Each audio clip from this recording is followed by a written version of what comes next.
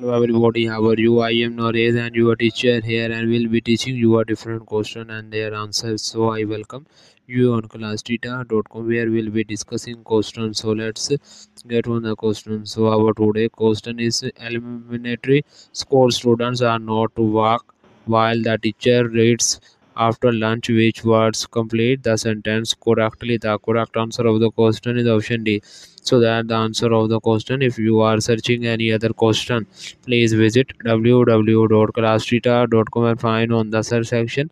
If you have any question to ask, there are now sessions on the right side of the website. Fill the form and will be answering. So you can thank you for watching this video. Please do not forget to like, share, subscribe our channel. Until next question. Bye bye.